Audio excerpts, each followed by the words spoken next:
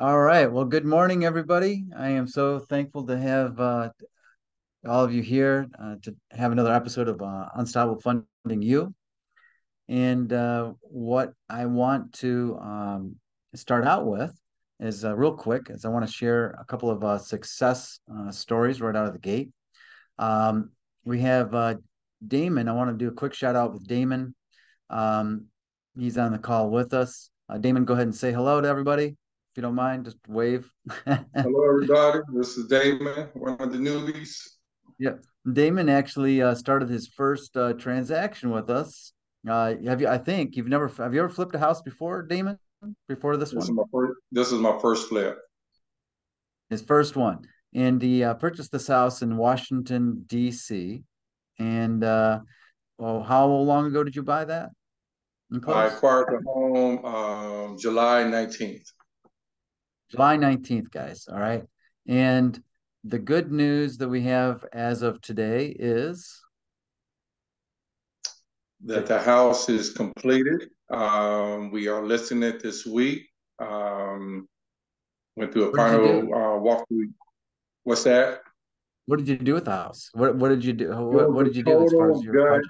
total rehab. When we got into this property, it was acquired through an estate.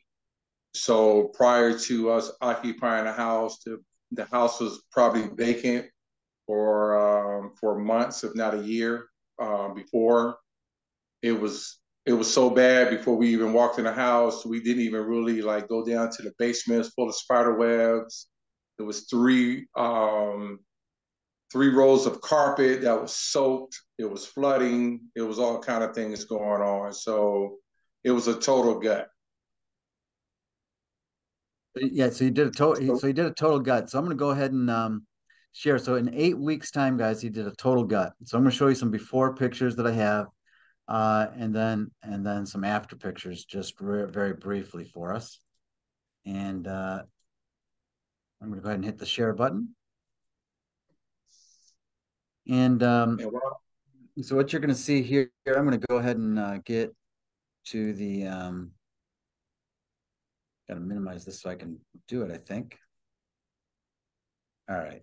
So these are so this here is the before pictures.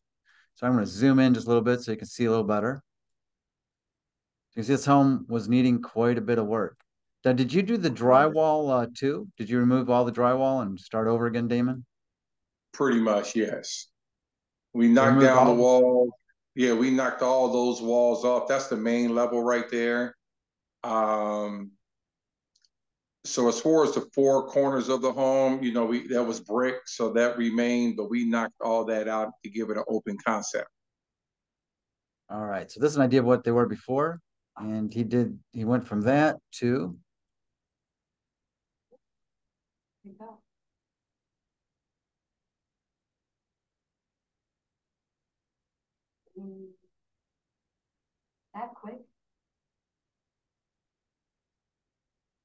all of that in 8 weeks, guys. Eight I don't have weeks. the front picture that wasn't sent to me, but I thought this was I think that was a great job, Damon. Has anybody I know Alfonso's on the phone with us too. Uh do Oh, so you you didn't get the kitchen, Arn? You didn't get the kitchen? I did not. I did not. Do Oh, you want to share that? I can allow you to if you want to, And real Al, quick. I sent you the video of the. I don't know if you got the video that we sent you yesterday from the staging company. yeah. Okay. Yeah. That was on which column though? I got my Yeah. phone on charge. How do I Gotcha. Why share? don't you get that loaded up, and if we have time at the end of this workshop, we'll show that then. That sounds great. Okay. Thank you so much for letting us share that. It's such a learning experience on our first one, and but they are hit or miss. Sometimes, like Karen said, that say sometimes my first one was great, and after that she had some difficulties, and that's the way it is. Sometimes you can't expect them all to go the same. I've The one I'm doing right now, I've ran into some other glitches. This isn't a one and done situation, though. This is really a career. We're going to progressively get better at what we do. we learn from those mistakes. So we want to embrace those mistakes so that we can get the best out of it. At least that's my opinion. So I know that all of us, as we do them, we want to run into a different set of difficulties, different set of um, challenges. And it's those difficulties and those challenges and overcoming them that help us to become better and to make more profit and to actually turn this into something that can be a long-term viable path towards actually accumulating wealth. And so that's what this is all about. So thank you for sharing. Can always share the good, the bad, and then work together and overcoming it is one of the main goals. So today we're going to be talking about transactional funding a little bit later. That's our guest speaker, but I wanted to cover some of the areas that were left a little bit incomplete from the previous class 2 weeks ago and also last week. So we were touching on at the end of the last class about leverage, and Raul had asked me to expand on that, and I don't think I covered it in all the aspects. There's one major aspect that I didn't compare to that he brought out to me when we talked, and when we talked earlier today, and that is that what we wanted to compare with leverage is using cash or your own money, or using someone else's, or the funding that we provide, okay? And showing you the difference and what that looks like. And so a lot of people will say, well, gosh, your closing costs are like $5,000, or they're like 10,000, or maybe they're 20,000, depending on the size of the loan, okay?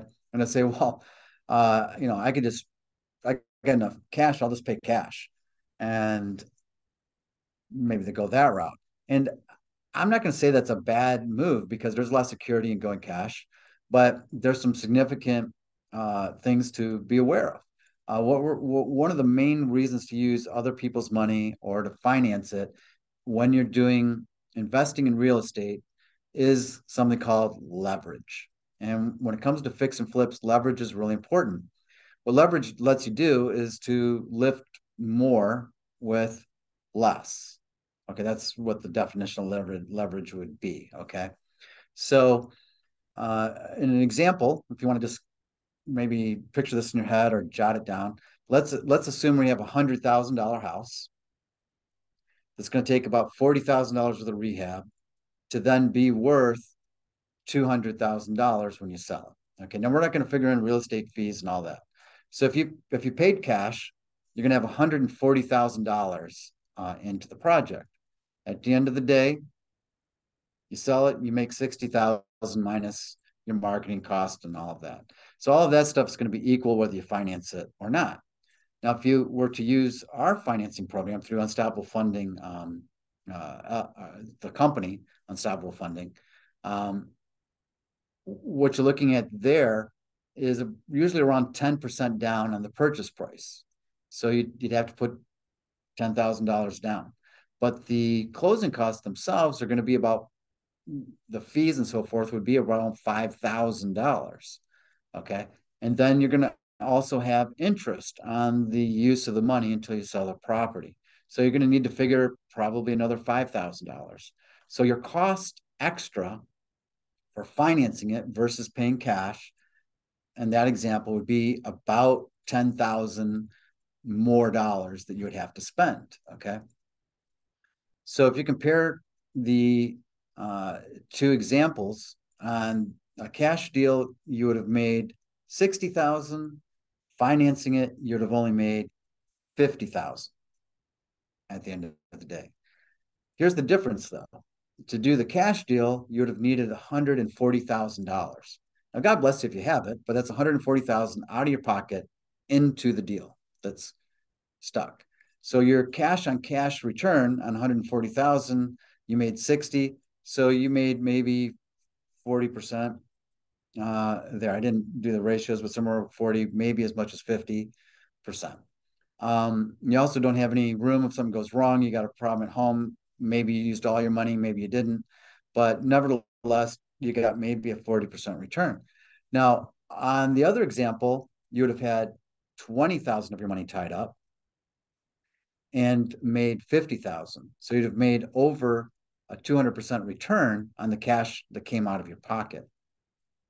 Now, the other thing is that if you did have 140,000 handy, you could have been doing 2 or 3 projects at the same time, provided you're hiring people to do the work for you.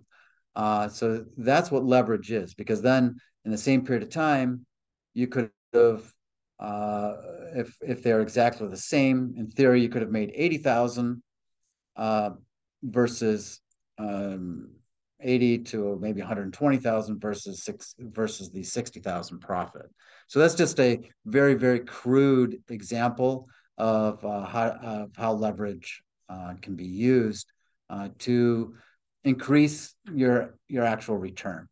The other thing, I wanted to open up for just a couple minutes on the tax sales from last week. For any of you that have either viewed the class from before, last week when we had Irina on, or anyone that has watched the video, if you had any questions that we didn't cover, that you still had a couple questions about how to acquire tax sale properties, or any questions related to that at all.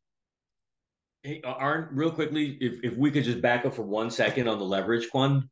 Absolutely. There was one other thing that you were talking about that I thought was really important. Good afternoon, everyone, or good morning for those who are, on anything but East Coast time, is cash reserves. So we know that like the number one reason most small businesses go out of business, right, is because, yeah, we plan for startup and we plan for all this other kind of stuff.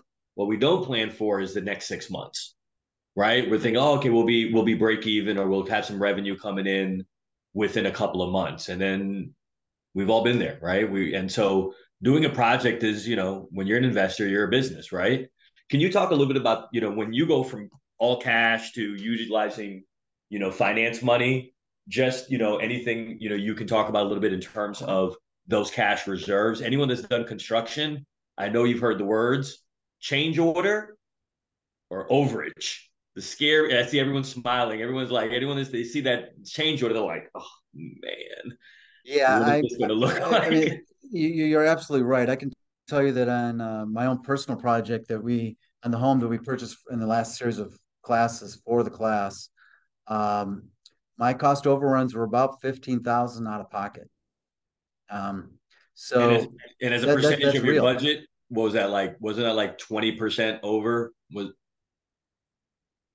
Yeah. So if you relate it to the budget, yeah, it was 25% over. On average, it's 10 to 20. If you're great, I've seen people say, yeah, I've had like an 8 to 10. That's like a great metric. But our average was 20%, and we've been doing it for like 8 years, 9 years. And we were still like hitting 20%, 15%.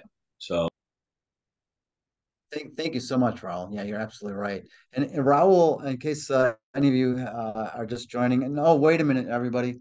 Geraldo, thank you for joining us. I want to let everybody know, Geraldo has been very, very sick. Geraldo, are you still in the ICU, my friend? I am. I'm about to get transferred into a regular room. Oh, good. I'm glad That's you're getting. great news. I am glad you're positive getting. thoughts to you, man.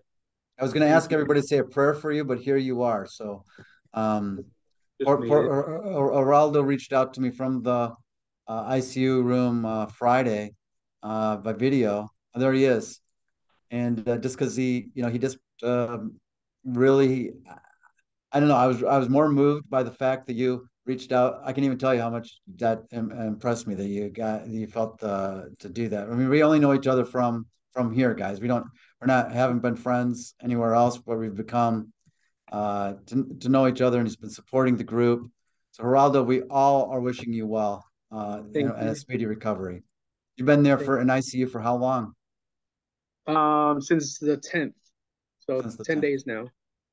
So, well, we wish you a speedy recovery. For those of you who don't know, we work with Geraldo's company quite a bit. Geraldo's company provides funding for us for some of our most difficult cases, because there's no income, there's no asset. They'll go down to 25,000. They'll do commercial loans. They'll cross collateralize. lots and lots of really great things. No appraisal that is actually done. And Geraldo is just one of the nicest people that you'll get to work with there. Hopefully not too much because he's the guy that collects the payments too. But he's but if you are fortunate enough to work with him, you'll definitely know that he cares about cares Yeah. about them. That's And fantastic. and I understand finance to a point where there's financial setbacks. It could be a general contractor, it could be the project inspection, something that threw the books off track. But as a lender, we have an obligation to get paid because we have principals who we borrowed this money from to lend it out, who are counting on these payments to be made on a timely basis. So if it ends up being the case that you do become behind and it's out of the norm, we'll work with you. If it becomes habitual and a habitual offender, then it's like there's only so much that we can do. And if we have to go legal, we go legal. But I try to work every single angle before we get to that point of let's just go ahead and file foreclosure. So Well, appreciate your compassion. I will tell you too is that they do a couple things unique. When we broker your loan to their company, they advance $3,000 towards the out of the draw immediately when you close. Even if you haven't requested one, they just send you $3,000, which can be helpful. Another thing they do is that I got my draw money most times, guys, in 24 hours of the request. Like literally received it 24 hours from when I requested the money, which outstanding. So kudos there. So I'm going to go ahead and jump on to the rest of the call. I mean, the rest of this workshop yes, and go on to the next area. thank you. Thank you so much, Geraldo. I'm glad to see you. You look a lot better than when you talked to me on Friday, my friend. So Definitely a good lot better. stuff. Speedy Yeah, recovery to you. All right. So back to the tax questions. Did anyone have anything on tax sales that they felt they weren't clear on from the last uh, uh, workshop or anything else they were just curious about, would like to know? And for those of you who don't know, Raul is my partner in presenting these workshops. And he's also been a client with me for 7, 8 years. We've been associates. We've gone back and forth where I was a client of his, where he's a client of mine. But we work hand in hand uh, quite a bit. He's very, very avid real estate investor himself. Probably, I would, if I had to guess, at least 40 properties under your belt, maybe 100. Well, over the Uh, years, yeah, maybe, so, but, well, yeah, 40 I since I know appreciate you. it. I would say at least 40 since I known you. Yeah. And so that's very steady work. Um, Yeah, okay, let me and see. similar to Alan, what do we Aaron have was any saying, questions we on the both tax have sales on the experience question? with tax sales. So, and then any questions we can't answer, what's fantastic about this workshop is that we have a network of experts. We'll email those questions to Irina and get you the answer like right away, right? So anything on we wanted to make sure we gave a little bit of a Q&A. We know we kind of ran through it last time, right?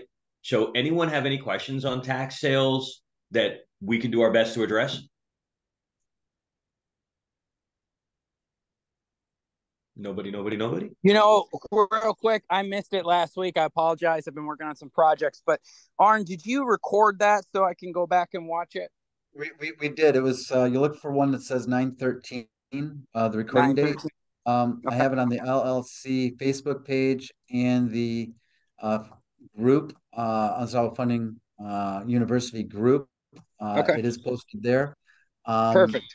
I'm also going to be adding these videos into the library on our actual web landing page going forward. So there'll be multiple ways you'll be able to see them so you don't miss them. There's good information there. Went kind of fast, so there might be some things you have questions about for sure. Good No question, problem. though. How to Thank access you. information. Thank you. Appreciate that. And for those of you who haven't joined, please join Unstoppable Funding University on the Facebook group. It is a great resource in connecting individuals to really accelerate your progress in the business. And that's my opinion, but I know that so many of you are here and to take advantage of the morning ones have definitely chimed in. I think that's why Geraldo like says, "Hey, I'm ICU, but I want to reach out and let him know that, hey, man, I've been sick. That's why I'm not there because it's important to him." So that's just fantastic. Um, okay, so Raul is going to present to us today on a couple of topics of something that we provide, and we want to cover a whole wide range of in these classes. There's the whole world of finance, and then there's a whole world of just buying and selling and fixing up, renting out, and everything to do with investing in real estate. So we're going to be covering all of these in the workshop. In the financing side, we've covered the lending we can get through private companies for fix and flip specifically. So specifically fix and flip loans that our company provides. So we're able to comment on that as a broker, as a lender, as an investor. We've been able to address what we can do specifically, but we are not the only resource, okay? And this is not all about what strictly what I can do for you with our company. This is about empowering you so you can be a success in investing in real estate using all the different sources. So we're going to be covering seller financed options, getting other investors involved, doing partnerships and unsecured financing, gap funding, and transactional funding. And I'm sure there's more. Okay, there's more, and as you will see, we'll be covering all of them. Raul is going to be covering for us today transactional funding and gap funding primarily, and these are really important tools. Not all of them are going to be used for fix and flips for the person actually planning to do the fix and flip project, but they might be. There's different ways that they can tie in. And sometimes a lot of these will just spark an idea in your head. And it's up to you to figure out how you can best use that to gain the leverage to accomplish what you want to do or make money. I just want to say that one of the things that I love about Raul's product is it will allow someone with no money, no credit, no anything to go out, make money within the next week, as possible, and put money in their pocket immediately. I think Lisa is still here. I don't know. We got a lot of people here, so I don't see everybody. But Lisa was in our first series of classes. She utilized Raul to provide transactional funding for what happened. She found a property, needed to be bought cash, and she used Raul's services to provide the cash for it to be wholesaled. And she was able to make, after paying everything out, she was able to make a clean $5,000. It was her first foray in it. So I thought that was pretty awesome that somebody can do that. So what we're going to do with our speakers, and I want to make this announcement here, before we got a little bit derailed with the questions during the speaker when Irina was talking, and then some of the other classes, that can be a little bit distracting, not just for the class, but also for the listeners. So what we're going to ask you to do is go ahead and put those into the text. And at the end of Raul's presentation, we're going to go back through and address those first, and then we'll have a little bit of a Q&A. So without further ado, Raul, I did allow for you to have sharing screen access if you'd like. Cool. I'm going to go ahead and turn it over to you. Thank you. So some of the folks here have already had some experience in it. So just as a recap and as a jump off from kind of what Arn said is, we are finishing up our first series of like these finance workshops. And if folks were here, the idea that we had is, taking you through that whole process, right?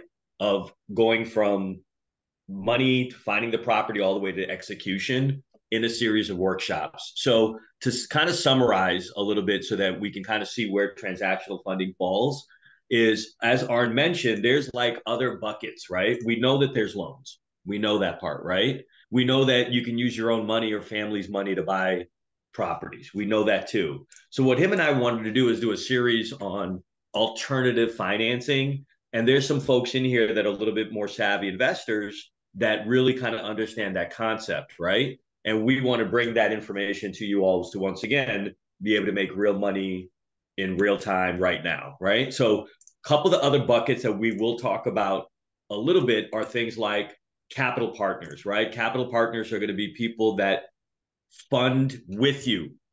They don't want to do the sweat equity. They don't want to find the property half the time, right? They don't want to swing the hammer or oversee the management. They don't want to oversee the sales and marketing, but they do provide the money, right? And so capital partners is going to be something we're going to talk about, some do's, don'ts, right? Some things to look for because it is quite effective. Another one that we'll talk about is, of course, is seller financing. Arn has some experts. Some of us have done seller financing, right? Land contracts and other options. Really great options for the right type of product, right? And again, you all will hear us talk about this a lot. We want to provide you tools for your tool belt. You decide based on the project, right? If you have a great tool belt and you're like, I need to knock this wall down, well, it may not be a screwdriver, right? Maybe it's a sledgehammer. Now you got that tool for that right project. Another one that we'll talk about, of course, is unsecured loans. A lot of people feel like, hey, look, if I don't have collateral, how do I get a loan? There are some opportunities out there, companies out there that provide unsecured, uncollateralized loans. And we'll talk a little bit about that and see if that's going to be an option for you all. So now we're getting into this concept of transactional funding, which is one of these ways. Now, I'm sure any of us that are on here have probably looked at other educational opportunities in real estate. And how many people have heard that line, make money right now in real estate with no money at all? I mean, I've seen that 50 million times. And I'm like, well, how does that even happen? And then I go in there and they're pitching me on a book and a program. And now they want $3,000 and they want me to sign up for a monthly this. And then they send me a list.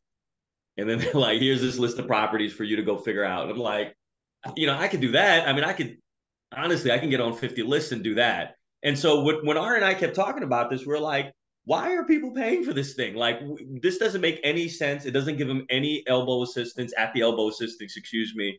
And so this is something that we'll do. We'll not only want to talk to you about it, and great if you can work with us, but we'll also be able to work with you, consult with you, and provide you some knowledge so you can reduce that learning curve, right? And really be profitable quickly.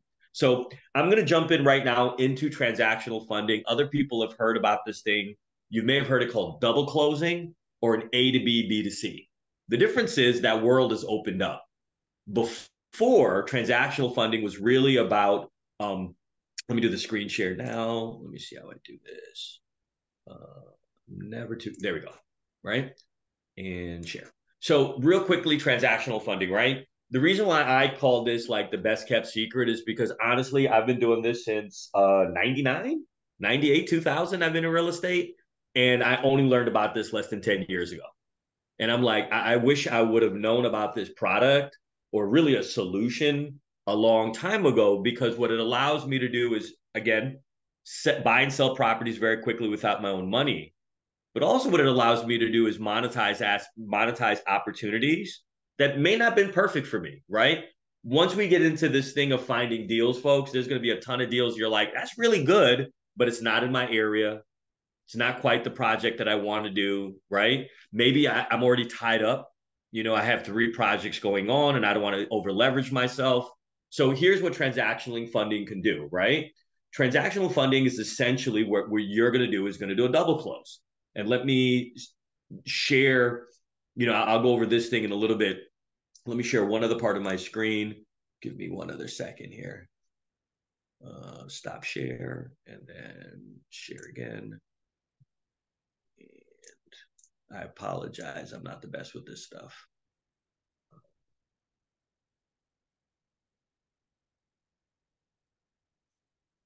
All right. So now I'm going to share again.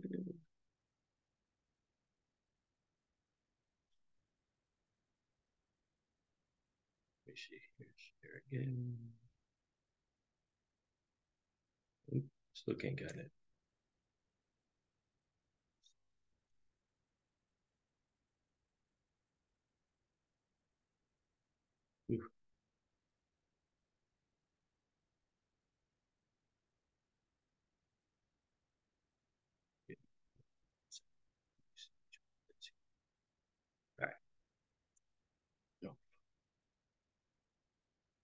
All right. Sorry about that. So, basically what is transactional funding? And by the way, anyone that wants to email myself, I can send you all this in writing, of course, right? So that you can kind of take a look at it. Just put your email in the chat or just, let R know and I'll pass that information on forward. But essentially transactional funding is a short-term funding, right? Provided to someone that wants to wholesale or buy and sell a property quickly. So we're not a lender in the sense of you're going to take a financing for 30 days or 60 days or a year. That's where we go to ARN for that stuff, right? What I provide is a very subsect of it, a very niche one. And essentially it's what they would call a double close, right? It's when you put a property, using that same example that ARN gave before, right? You have a property that you found for 100,000. You know that you can put in 40,000 and you can sell it for 200,000. But for whatever reason, right, it's just not fitting your business model right now. Again, you could be over leveraged. It's in a different area. It's too far away. It's not really, your cup of tea. So then you find somebody else. And I'm like, hey, Arn, I got this really, really great deal. And I'd like to sell it to you for 115. You're going to put 40 into it. You're going to make 200,000 at the end. You're going to make a net profit of 45,000. Arn says, sounds good to me. I like the project. I checked it out. So now I have a contract with someone to buy it for 100, and I have a second contract with ARN to sell it for 115. So I will essentially net 15,000 minus closing costs, right? So the first question is, why would I do that? Because like agents, you can do what they call assignment fees. You can say, hey, look, ARN, I'm going to send you this contract for 115. And I'm assigning my rights, right? And I'm assigning that right for the cost of 15,000, right? And in this point, I'm marrying the two, right? I'm marrying ARN, the buyer, or what we would call the C, with the original seller, which is the A. I'm the B. I'm the middle person here, right? But why would I, the main reason is for assignments, though, there are some stipulations. The reason why people use transactional funding is really three main reasons. Number one, of course, you don't have to use your own money. Number two is you control the deal. Now, what we mean by that is a couple of things. You don't want to have to share that information, because when I tell ARN, hey, by the way, ARN, I'm now connecting you to the original seller, maybe on the next deal, ARN doesn't need me, right? Because he can just go direct to that person at this point, because I am going to have to disclose all that information. Second reason, of course, is the fee. The moment ARN sees that I'm making 15,000, he may feel some kind of way. What ARN doesn't see, or what these clients don't see, is the years that you all have put into it, how many deals have not worked out, right? All the effort that it took to get to that point. And then the third reason is sometimes they're just not assignable. A lot of times when you're buying like government-owned properties, foreclosures, sometimes bank-owned properties, right?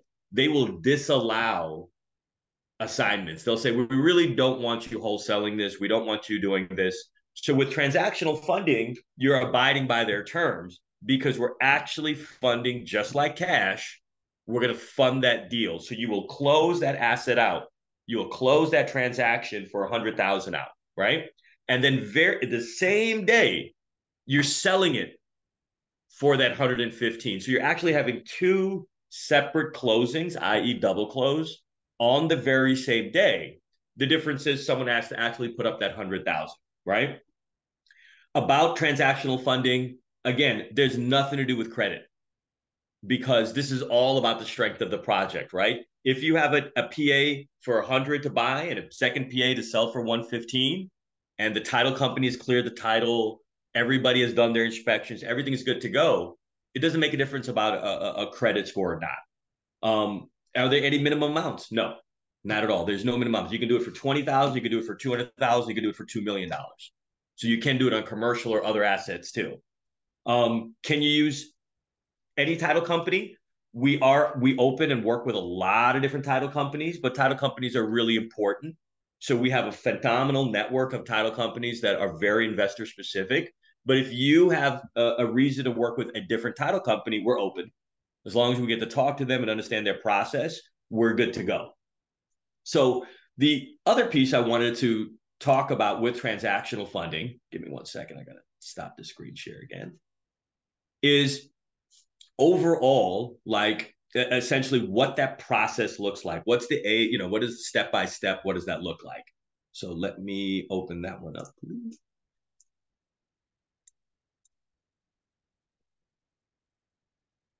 Share screen.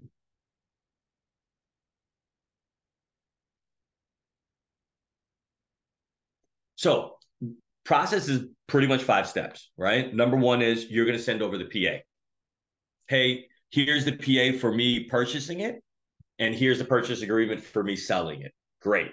The moment you send that over to us, we're going to immediately start talking to you about what the deal looks like, right? If it's the first time, we're going to do a discovery call. We're going to talk you through it, see what this all looks like.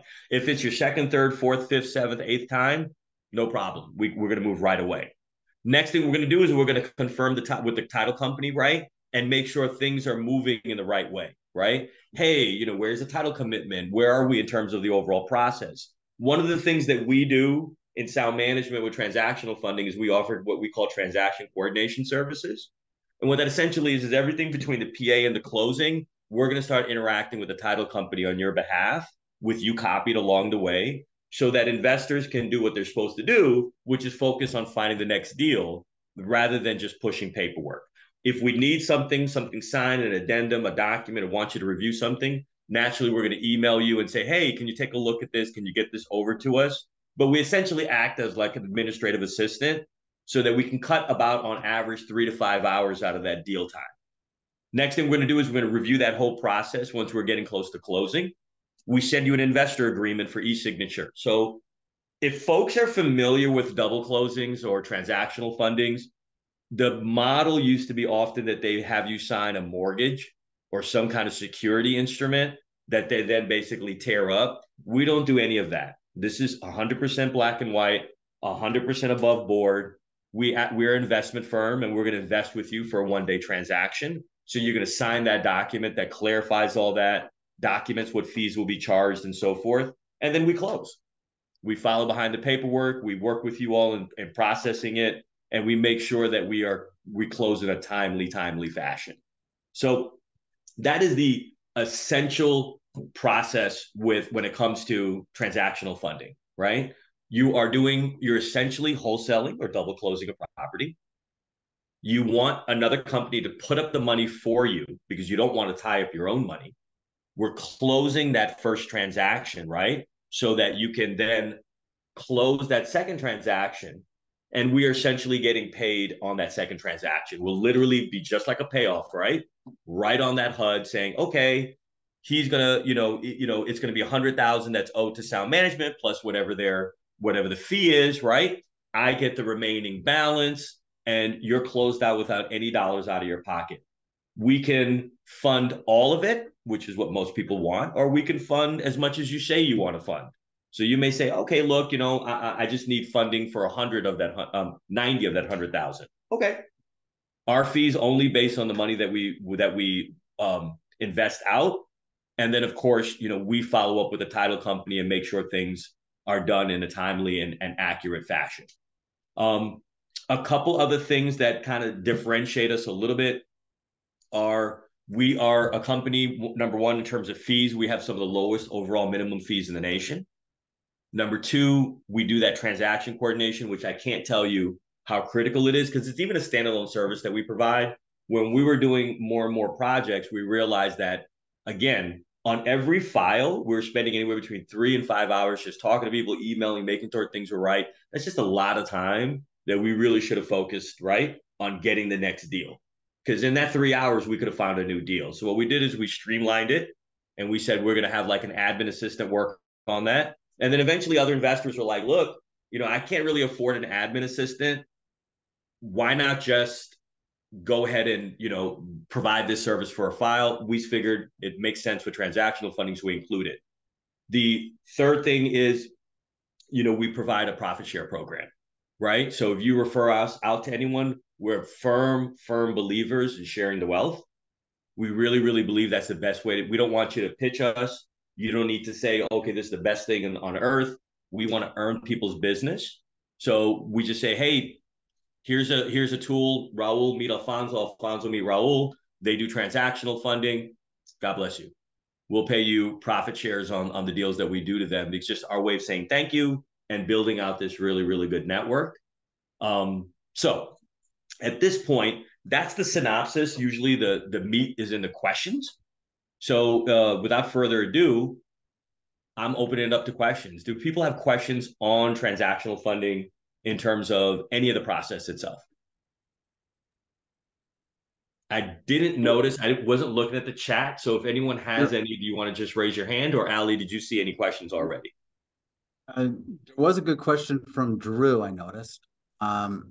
He said, what happens if you're doing a cash transaction? Let me find it here. If you're in a contract that is unassignable and he closes, what happens if my end buyer decides not to close at the last minute? Great question. Right? Great question. So to mitigate that issue, we always make sure that almost always try to close the B2C first, which is the second transaction, right? Because if that second transaction doesn't close, nothing's happening with the first. So you're 100% right. 100% right. Now, I'll be honest with you. 20% of the time, people disclose they're doing a double close, right? 80% of the time, they don't because there's nothing that forces them to do so. Because again, you're abiding by that first PA, you're closing it out. Whether you end up reselling it or keeping it and doing a fix and flip, that's completely up to you, right? But great question. And that's one of the things, Drew, that we do over time, right? We've been doing this for about 5 years. And that's one of the key things that our best practice guide, right? When is the best time to do it? What are the times that you really want to be clear in disclosing it?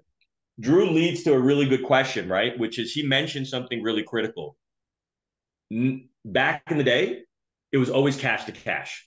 The first transaction's cash, right? We're setting literally a wire, right, in cash, and then you're getting your funds in cash. However, because of this explosion in fix and flips and so forth, right, and working with really, really sophisticated and savvy loan brokers like Arn, that's one of the big things that him and I started working on is, well, can we do this with an end buyer that needs a loan? And the answer is yes. So you are buying in cash, and then you're selling to someone that now can get a fix and flip or a different type of loan to finance that purchase, right? Of course, it's a little bit more sophisticated. There's more moving wheels in there, right? But that's where kind of someone like Unstoppable is really good because they're aware, right? They're familiar. And so what's going to happen is the loan broker and I are going to really coordinate a lot to make sure the timing is well, that the title company is fully aware of kind of what's going on. But for you trying to monetize, imagine the pool now. You're not just finding people that can buy the property for 115 in cash, which is a pool that big. Now you can say, oh, well, if you want financing for it, there's an opportunity. If you don't have a financing company, naturally I can refer one to you. Unstoppable does this thing all day long, right? Or if you have your own financing company, let me know because I want to get my title company and transactional funder talking to everyone, right? So we can make sure this is coordinated well. And so now what's happening is you're buying in cash and you're selling to someone that's going to close with a loan. Your purchase price is still your purchase price. There's no change in that. And you're still going to make the same kind of profits.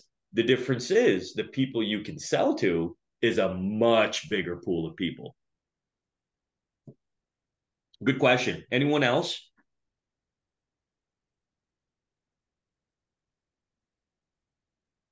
Thank you, Raul. Good.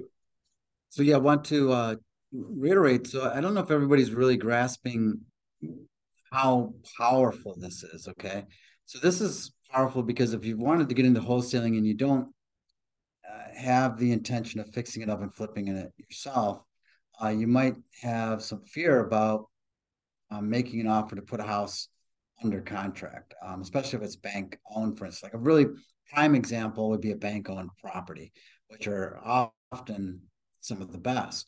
So Raul's program would allow you to close on that with the bank. And so you would do is you'd sign a contract that would probably be 30 days, normal length of term contract. Or it means that you have to close within 30 days. You would then talk to Raul and go, Raul, I'm buying this house and I'm planning to wholesale it. Would you be able to buy the transactional funding when it sells? When it goes to closing. So then what you would have to do is find someone that's going to buy the property either cash or some other means or financed from you. So you would set up a separate purchase agreement on the same property from yourself to the person that plans to buy it from you, and fix it up or use it for whatever purposes they have in mind. We as the lender, you would provide us both contracts. We would, because we can see what the original contract was, we see what the new one is, we submit both to the lender. The lender looks at those, make sure of the numbers, they do their evaluations, and they approve the end buyer. At the closing, though, you as the wholesaler would have to come up with the money to pay for that property. Okay, without that money to pay for the property, you don't close. So in other words, some people want to say, well, why don't they just use the transact? I'm selling it. Why don't they just use that? Why bother with it? Well, because it's not legal. At one point, it was legal, but it's not legal anymore. So that means you have to come up. The title company can't do it that way. They can't use the money from the other closing to fund the first one. So if there's two closings, you have to have the money for the first closing and actually close it. And for a moment in time, you actually own that property.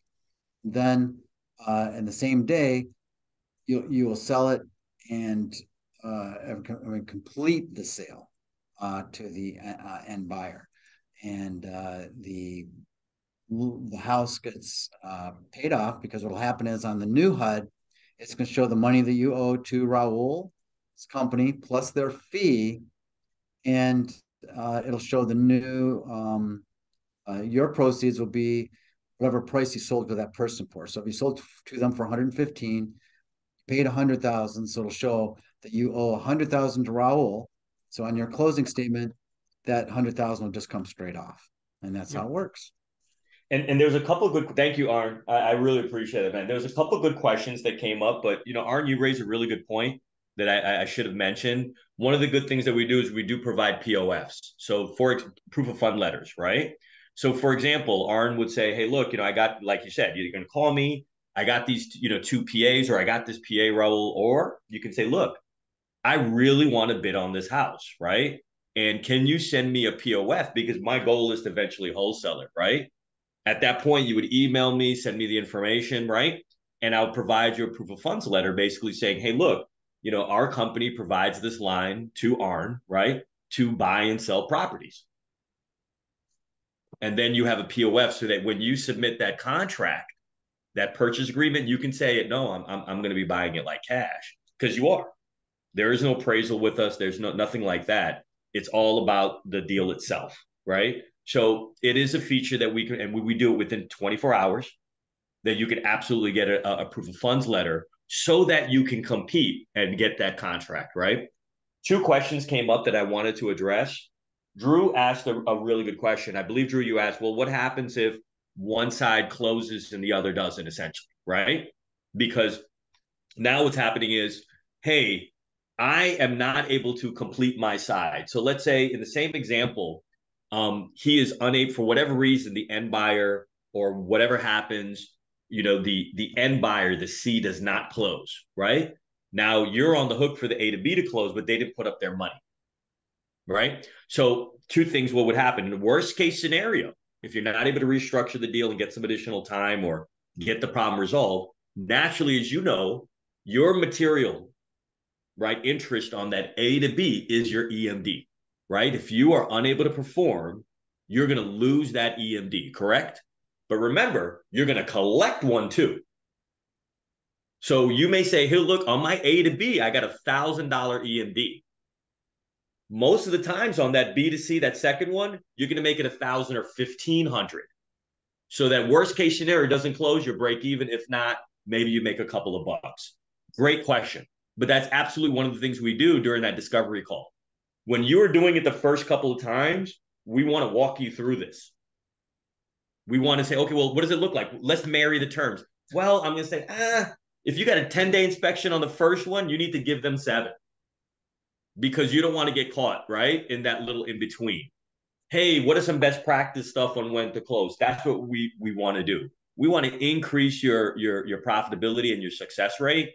And over the years, we've learned some really key things in terms of creating those two contracts, right? Other question that came up is, what is the difference between this and an assignment contract, right? Great question again. In an assignment, remember what you're doing is you're marrying the two parties. You're basically saying rather than two closings, there's going to be one, but I'm going to connect you, the original seller, to you, the end buyer, and I'm just going to be in the middle for a fee. So yes, there are some cost savings there. You're 100% right. The issue becomes, and we've seen this time and time and time again, is one is privacy and two, disclosing how much you're making. The moment you disclose how much you're making, sometimes people all of a sudden, when it was 115 was perfect, 115 is not so good anymore. Why are you making this much money? You're not doing any work. Or what about this? What about that? There's that. And the other reason is, remember, you are going to marry the two, meaning you have to disclose who that original buyer is. They know their name, they know this. So in a very unlikely chance, right? We always believe people are positive. Maybe they figure they can just wait the contract out and go direct, maybe. Or the next time, why go to you? I'm just going to go direct to this investor directly. So you keep your privacy. And as you know, with this investment in real estate world, your knowledge and your network is a prime resource, right? We absolutely believe in sharing, but you got to be able to protect essentially your IP, right? Your intellectual property in that situation.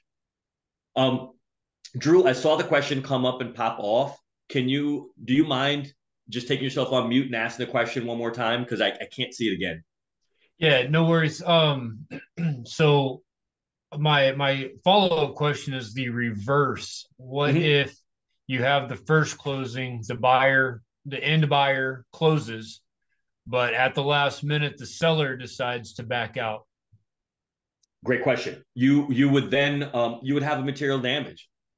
You wouldn't close the second one, right? And then you would basically, you would be able to say, hey, look, you did not perform. I will have to force you to perform.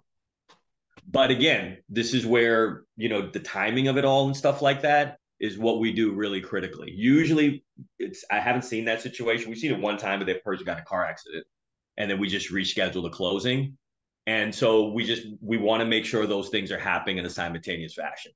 So if there's any inclination of any issues, absolutely, we'd be there. But remember, at that point, you have a contract that forces them to perform.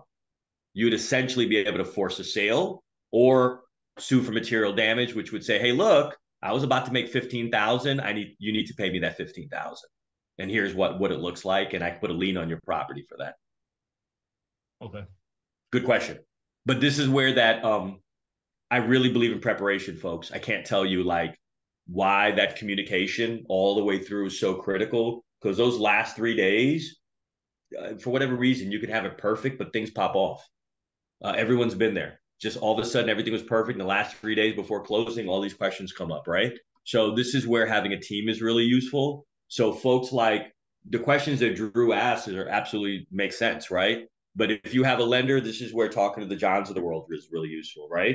If you have a transactional funding or a title company, that's where we talk to them and say, hey, look, what does this kind of look like? What do these scenarios look like? Because you really do want to have a team behind you. And that's one of the benefits of this solution. You're not only going to get me and teammates that I work with, but you're also going to get these really good title companies that really, really, really will have your back because we work with them a lot. And a lot of the same ones that John and we share for that specific reason. So we can say, hey, look, between us, we're going to create a certain volume that they're going to really, really want to cater to our clients. Great question again.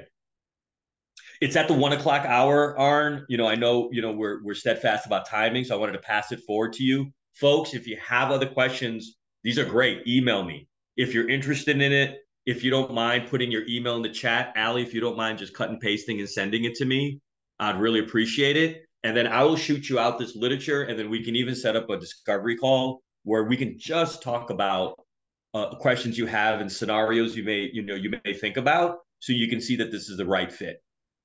Thank you, Arn. Yeah, and Drew had a good follow-up statement there. Just said it sounds much better than having to disclose that you're wholesaling a property. Yeah. So many people hate the idea because wholesalers have such a bad reputation, and that's really true. So it helps conceal the profit that you're making because you're able to actually because you actually take possession of the property and then are able to sell it. It's such a powerful tool once you understand it and you're able to use it.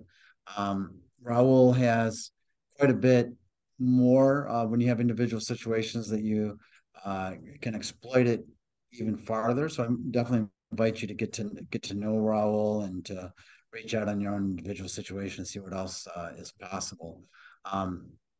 They also, just to touch on very briefly, Raul is also versed in providing or investing, if you will, in possibly other aspects called gap funding, which would help bridge the gap for maybe a shortage of the amount of money you have for down payment or closing cost or participation in some avenue there.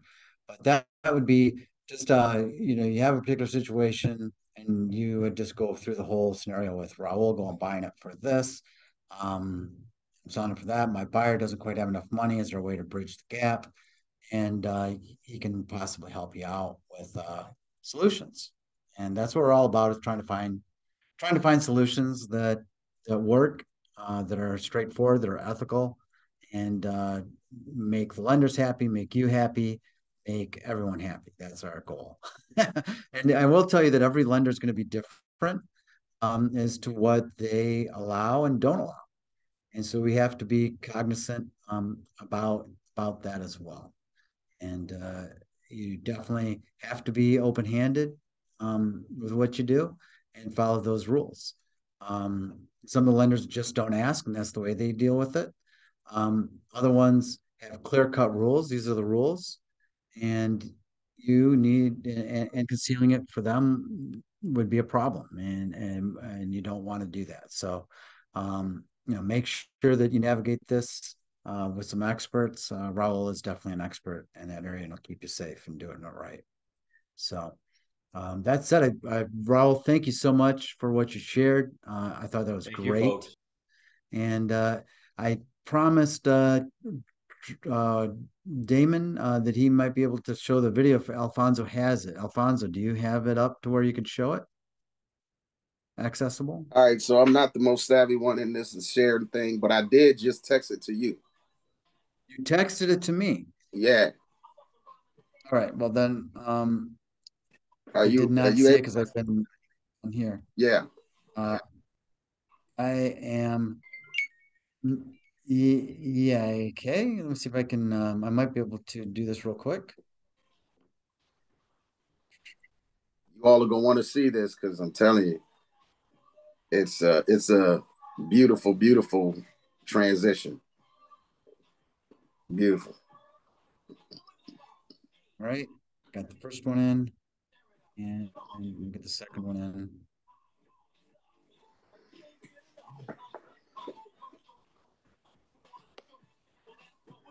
Raul, great presentation, my man. Thank you. I was going to reach out. I was going to mention to you, Al and I've worked on plenty of these, so he can definitely tell you about the pitfalls and the necessity to communicate. Absolutely. Absolutely. Pick that up and share it with everybody. I will tell you that something really weird happens with the colors for some reason every time I play video through Zoom. So I just want to preface that may be the case here. So I apologize for that in advance. All right, guys, without further ado, I'm going to go ahead and share my screen. And we're going to go ahead and start. This will be my first time seeing it as well.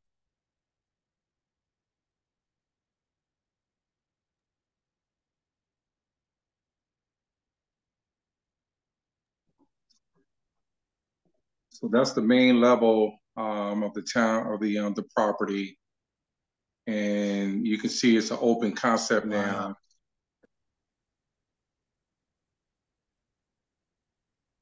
You have this staged already, Damon? Yes, it got staged yesterday.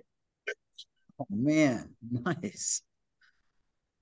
Hey, I told you he ain't wasting no time. Get this thing on the market. Damon, do you have a, if you don't mind sharing it with the class, what do you hope to get as a return on this? And here's the other. We're kind of bummed a little bit because there was a property not too far, I guess, on the other side of the street that lowballed their offer. So we still, the type of renovation that we did was still more than what the other rehab, because it's a similar structure. So we're looking, let's see here, I'm gonna put the numbers together, but as far as profit, not including the the real estate fees. Let's see here. Thank you so much. I mean, this is a really, really nice outcome. Yeah, we're looking hopefully between probably between 30 to 50,000. All right.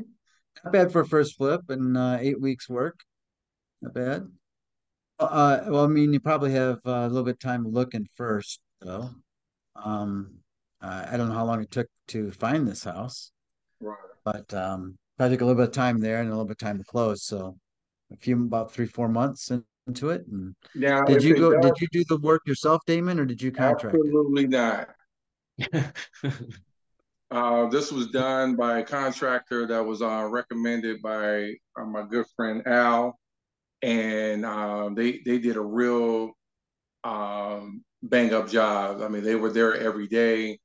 If we had any, we did have a plumbing issue down in the basement. They rectified that. So they were there every day. It was a couple of times I went there on a weekend. There was an electrician working on a weekend, so I was very impressed about what they did and how fast they got it done. Because by my trade, I've been in a mortgage business as an underwriter for over 30 years. So I used to hear the horror stories about these type of deals. I never experienced it personally, but from what happened to me, I know it's an anomaly. It doesn't happen all the time, but I'm glad it went the way it did for my first flip. If it does, if it does sell for what we're going to be listening for, the profit should be around 70,000, and that's not including the real estate fees. Right. That's great stuff. Well, guys, I think that's a wrap on today's class. Thank you so much. Don't forget to join Unstoppable Funding University group.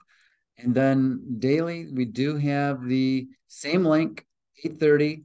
Just jump on, say hello if you want. You don't have to stay there. You can come and go as you want. Many people are there every day. So, take advantage of it. If anybody has any quick questions, they may ask right now. Other than that, we're going to wrap it up, and then you can definitely jump on if you think about it later. Jump on that class in the morning. It's a great place to catch me every day. All right. Thank you, everybody. All right. Have a good day, everybody. Later.